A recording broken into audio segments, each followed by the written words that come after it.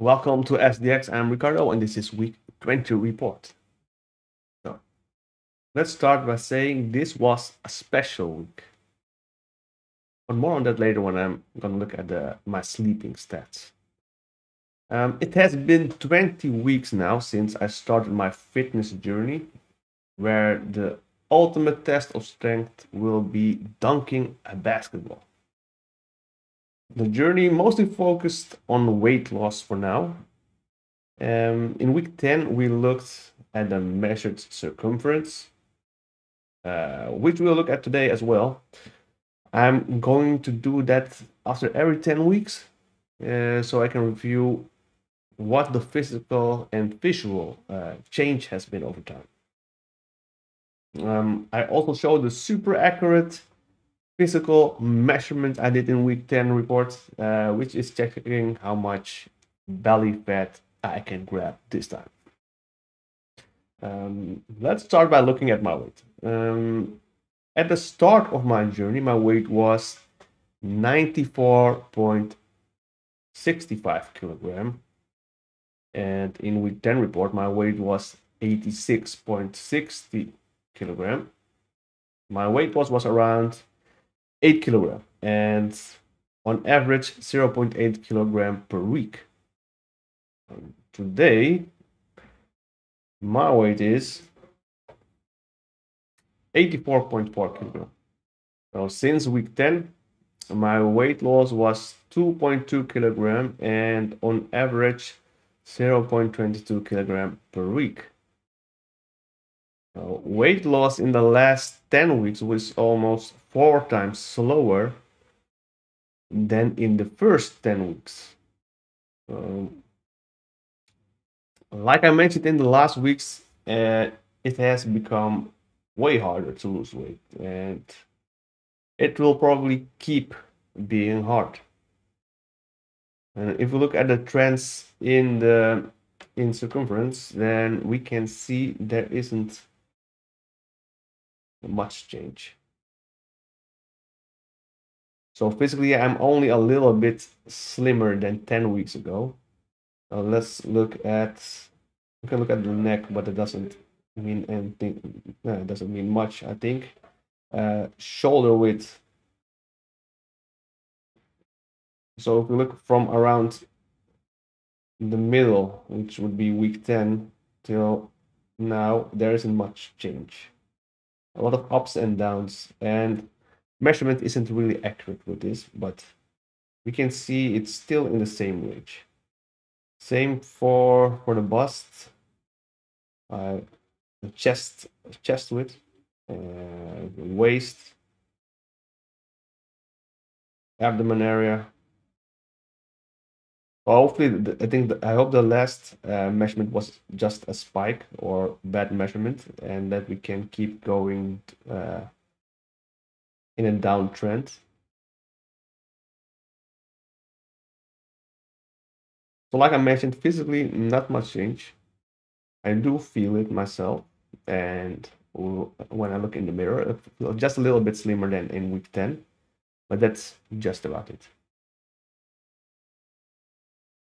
Now, let's do the belly grab test. Let's see.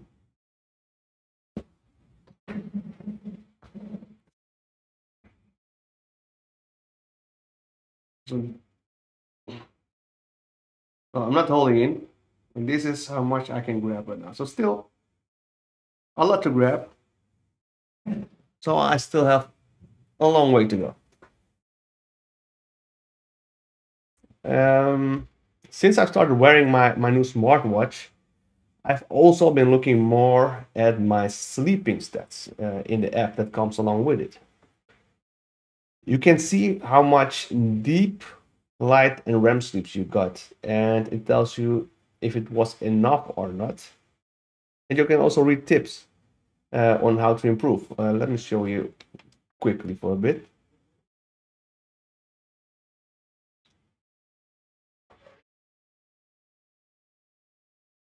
So this is the app, and you can see how much deep sleep I got and light sleep. The yellow one is when I'm awake. Uh, on this day, there was not even any REM sleep. So naturally, the sleeping score is pretty low here. So night sleep on average is 3.5 or yeah, and a half hour, 38 minutes to be exact. It tells you that sleep at night was short. Portion of deep sleep was mild. Now, how can I fix that? So if you press on it, I can read some tips, which are pretty interesting as well. Um, Now, if you look at the previous days, same bad score.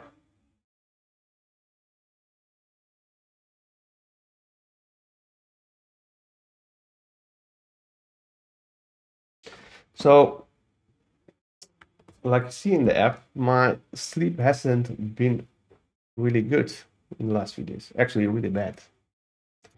The reason for this is something great, but very demanding at the same time.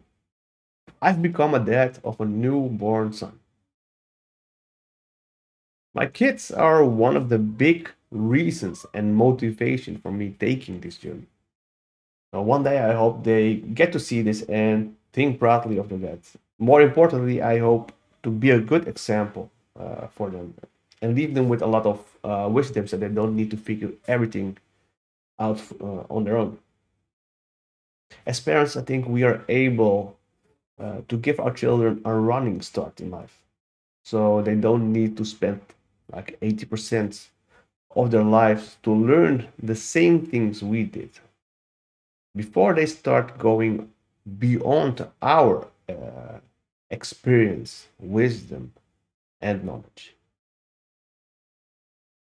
So sometimes or most times, I don't think that even happens. So with these videos, I partially hope to fulfill this goal as well, so my children can have a running start in life. So most of what made me the man I am today, I firstly thank God for it. And next to that, I am a person that analyzes a lot and takes the extra step that not everybody might take, which is applying knowledge or new knowledge I've in your life, even if it feels different, right? Or maybe it is like completely the opposite of what everybody else is doing. And some change just starts by wishing it. And when you're more experienced in life, that's just all that is needed. The rest will happen unconsciously because you want it, you wish it. And it can apply to anything. Some change I'm very thankful for apply to a change in character, for example.